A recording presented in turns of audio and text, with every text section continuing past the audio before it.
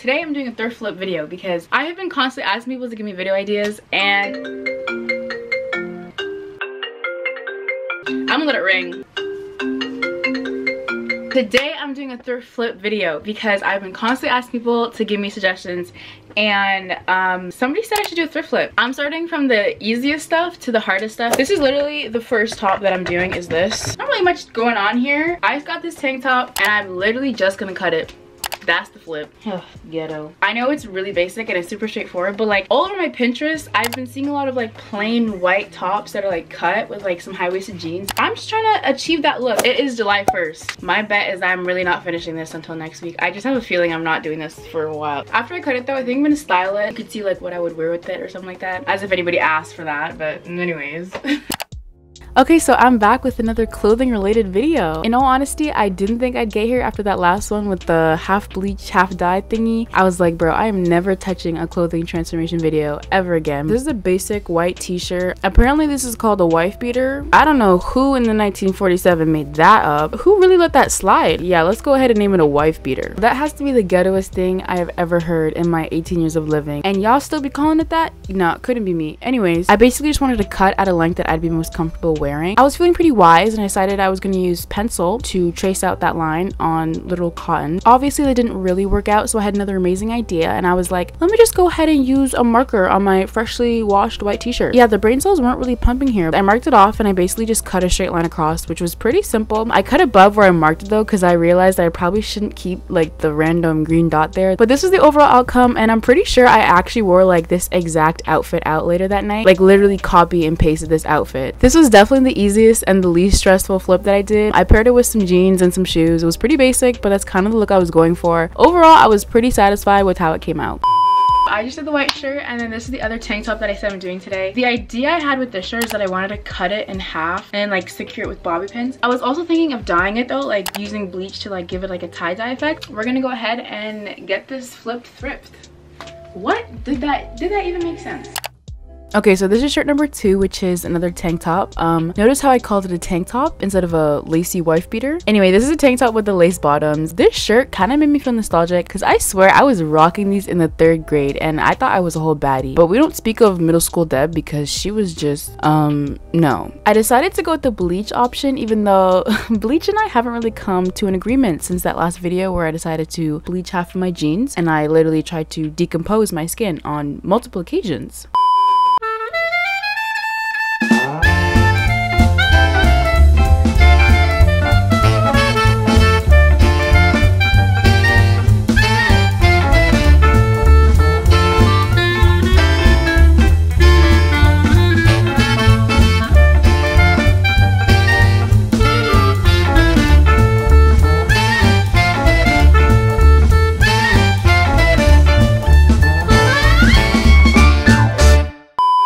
So as we all have just seen, my experience with bleach is phenomenal, really. Honestly, I haven't really made much improvements. I mean, I brought gloves to wear, but I decided they'd be more useful as floor decoration. So they didn't really find their way to my hands, but what we're gonna do is ignore that. I cut out like a little sample piece of the material to kind of like test out how the bleach would actually show up on the olive green color because I didn't really know if it was gonna be like a look or not. So I sprayed bleach on like a tiny piece and it literally turned orange in a matter of seconds. Like, I don't know what type of algebra that is, but I was low-key shook. I wrapped up the tank top how you would regularly wrap up like a tie-dye shirt and I sprayed it with bleach until I was satisfied. A few hours later I took it out and honestly I didn't really like it. You can literally tell from my body language. I literally stared at that and I was like, the ghetto, I am not putting this in the video. But then I tried it on and I wasn't mad. Like on the lowest of keys I was feeling it and I kind of wish I left it. I cut straight through the middle of the shirt and then I cut about an inch off of both sides, and from here is kind of like your personal judgment, but I knew that I wanted the pins to kind of look like they were pulling on the shirt, so I cut a few more centimeters off of it. Then I added a couple pins and I was pretty much done. I tried it on, of course, and I actually really like how it came out. out. I don't know if my father will really let me leave the house with this t-shirt on, but we can try. I will let y'all know, but I'm leaning towards no. Regardless, I think this top is super cute. It was definitely one of the easier thrift flips because all it really requires is bleach, pins, scissors, and untouched gloves.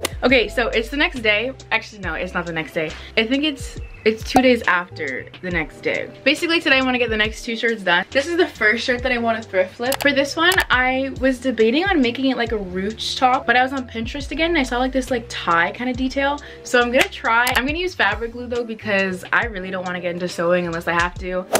Once again, I'm starting off with another basic top. I've been really into green recently, so this t-shirt kind of matches my current aesthetic. I definitely overused that word. For this flip, all you need is your t-shirt, a pair of scissors, chalk, and some fabric glue. The first thing I did was cut off about 4 to 5 inches of this shirt. The amount you cut is definitely personal preference. You can cut more, you can cut less. It's really up to you. I actually upgraded from pencils and markers though and decided I'm gonna go ahead and use some chalk. I don't know why it took me so long to come up with the idea, but y'all should be proud because I don't usually do the whole common sense thing. Then using the bottom piece, I cut about half of an inch so that I can make the string. Once I cut that out into a long piece, I used fabric glue and I basically glued along the length, kind of like an envelope. I glued one side and folded it inwards, and then I did the same on the other side. After I'd done this, I ironed it to ensure that it stays flat, and then I tied the string around the front of the shirt and I was pretty much done. But then I got a little creative or whatever and I decided I wanted to make myself a headband with the remaining material. The thing with cotton though is that once it's stretched, it loses its elasticity, so I had to basically do the exact same thing I did with the string, except I made it a few inches thicker. But other than that, it was the exact same method, and after that I was all finished. This is the shirt and then this is the headband that I just did. I'm actually a fan of this. Like the way the shirt came out, I'm not even that mad about it. Most likely if I were to wear this, it would definitely be with blue jeans. My only problem though is that when this shade of green gets wet, you can really see it. So like I literally sweat so much, like I'm literally sweating right now. So I don't know if I'll actually ever wear this out because the minute I start sweating, it is over for me in this shirt. Like I'm probably not gonna wear it. I'm actually pretty happy about it though, you know. I'm very, what's satisfied in French? Is it really a video if I'm not searching up words in French? I feel like it's satisfait.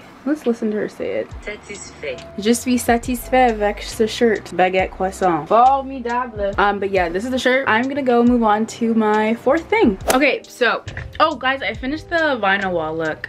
My vinyl wall is now complete. I'm very happy about that. Kind of irrelevant, but whatever. The fourth thing that I'm thrift flipping is what I'm wearing. I'm literally just wearing whatever I'm gonna end up flipping. This is a sweater, numero cuatro. Yes, I speak Spanish. The original idea that I had for this was cutting the sweater into 2. So I wanted to do like a top piece and then save the bottom piece for like a skirt. After measuring out where the skirt would go, I realized the skirt would be like a little too short and the top would be like literally cut up here. So instead of doing like a 2-piece, I figured I'd just make it a crop top. And then I got elastic from Michael. So basically I'm just gonna put elastic like through the sweater so you can give it like that nice cinched look. And then with the remaining material, I want to try and make a scrunchie. I don't really know how those work or like how to do them, but I'm gonna try. Honestly, the biggest part of this is literally sewing because I cannot sew. So my mom's probably gonna have to teach me how to do this later tonight. Alright, so we're back with yet another green top. Honestly, my green addiction gradually worsens every single day. I am so sorry. Chalk wasn't really showing up on this knitted material, so I actually used a pin. I started off by cutting out the sweater, of course, and then I used needle pins to basically align the shirt so I know where I'll be sewing from. Make sure your sweater is inside out, by the way. I'm actually surprised I didn't make that mistake here. I did this on the front and the back, and then I basically just sewed along that section. I didn't really know what I was doing because I still don't really know how to sew. Like, the machine itself literally looks like a math equation, so you know me, I am not touching that. My mom basically did all the buttons and the pressing, and I kind of just dragged the sweater along. I wasn't really doing much, but you know, I kind of felt like I was doing a little something. You're gonna want to leave a pocket so that you can thread the elastic through, which as you can see gives it that like cinched look. After I finished, I sewed the 2 ends of the elastic together and then sewed the pocket shut, and I was done. Moving on to the scrunchies, I had to search up the dimensions and I found out that it was 4 inches by 7 inches. I basically folded the material over and sewed along the length. After sewing, I flipped the scrunchie inside out, and using a pin, I basically repeated the same steps as I did with the sweater. I weaved the elastic through the scrunchie and I sewed those 2 ends of the elastic together. After this, I just hand sewed the 2 ends of the scrunchie. I made sure and folded it inwards to give it that seamless look. I honestly don't know what kind of stitch I was doing. I took family studies in the 9th grade, so I did like the back and forth stitch. I couldn't tell you. Honestly, I repressed most of the 9th grade, but after that, I was done with the scrunchies and the sweater. So this is the finished look. I'm actually really proud of this one because the length was perfect for my torso. I made sure and pre-measured the elastic to make sure it wouldn't be too tight on my waist. I paired this with a green plaid skirt. I was kind of going going for the monochromatic fit, but I'm not too sure if it's really a look here. I would definitely wear this later in the year though. When it starts to get cold, I feel like especially this shade of green is going to look so cute in the fall/winter time. The scrunchie's cute too. I feel like I probably should have made it looser, but my hands are also huge, so it's kind of a double-edged sword there. But overall, I can't wait to wear this.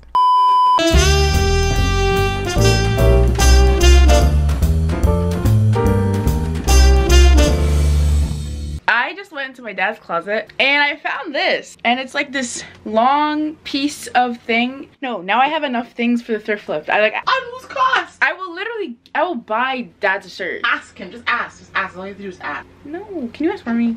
Please. I don't want to. You're the favorite daughter. Don't even say that right now. He doesn't even need this. Like, do you guys really think my dad's gonna wear this? Justify stealing someone's He's not. clothes. He's not wearing this. I have never seen him wear this before. What was his favorite shirt? He likes to look at it or something. I don't know. I'm sorry, where's the energy though? If it's his favorite shirt, then where's the energy? I have to ask my dad's permission to thrift flip this, but I'll probably end up doing it anyway. Do you wear this? No, we're not too bright. You don't like it? Too bright. So can I cut it up? No. What? Please? I'll wear it in the winter. No, please. I'll buy you a shirt like this. What are you calling it for? It's a project. It's a project. What kind of project you gonna make? I'm making a 2-piece set. Thank you. Oh man. Alright, so all y'all saw firsthand, I asked for permission. I won't hear nothing about me stealing clothes and cutting them up. I asked him, I got the approval. Somebody remind me to buy him a yellow polo though, because I might forget. But this is the sweater. It was literally just this oversized shirt. I was looking for something like this at Value Village, but I couldn't really find it. So this ended up being perfect for the thrift flip. The idea for this shirt is that I wanted to turn into a 2-piece set. So basically a shorts as the bottom and then a crop top long sleeve as the top. Basically what I was trying to do for the green sweater. I used these shorts as like my sewing pattern because they fit me really well. I basically just traced out my shorts onto the long sleeve and then cut along the shirt where I had marked. When it comes to making shorts, you basically just have to cut out the same pieces 4 times, which is exactly what I did. However, I made a little mistake because when tracing the next piece, I decided to flip the shorts over, which basically just inverted the pants in general. For the top of this long sleeve, I followed the exact same steps as I did with the green sweater. I flipped it inside out, folded it upwards, pinned along the bottom, and sewed it shut. Now, remember like 2 seconds ago when I inverted the shorts by cutting them on the opposite side? This is where it gets a little confusing. So basically, I should have cut 4 pieces so that you can sew the 2 sets of pieces together, but when I flipped it over and sewed it, I was left with one of the pieces flipped on the wrong side. So using a seam ripper, I basically had to remove the threading and then flip the bottom piece the other way to make it look like it was 2 right sides. My mom had to help me with this part because after that happened, I was kind of ready to give up, but we fixed the shorts and then stacked the 2 shorts on top of each other and sewed along the curve. This part was pretty simple for me. It was just keeping the 2 sides equally together. When I finished sewing the curve, I basically had the front side and the back side of the shorts, and I just sewed the 2 ends together, which is basically like the seam that runs along the sides of your legs. I then sewed the crotch together, which was pretty easy for me. At this point, you could really see the shorts coming together, so I was kind of getting a little excited or whatever. The next morning, all I had left to do was the waistband, which once again is the exact same method as the cinched sweater. You flip it inside out, fold it over, weave the elastic through, sew the 2 ends of the elastic together, and sew the hole shut, and then you're done. By the way, I know these drawings suck, but the way I'm explaining things is probably even worse, so I hope it kind of helped. Probably didn't. I barely understand what I'm saying, but this was the finished look. I was super proud of this. I definitely won't ever leave the house in this. I mean, maybe the top I can wear with some jeans or something, but the set itself is definitely loungewear. Like maybe if I'm going to like a sleepover, or if I had a little Netflix and chill or whatever. Honestly, I've just been wearing it as like sleeping clothes and I'm pretty obsessed with it.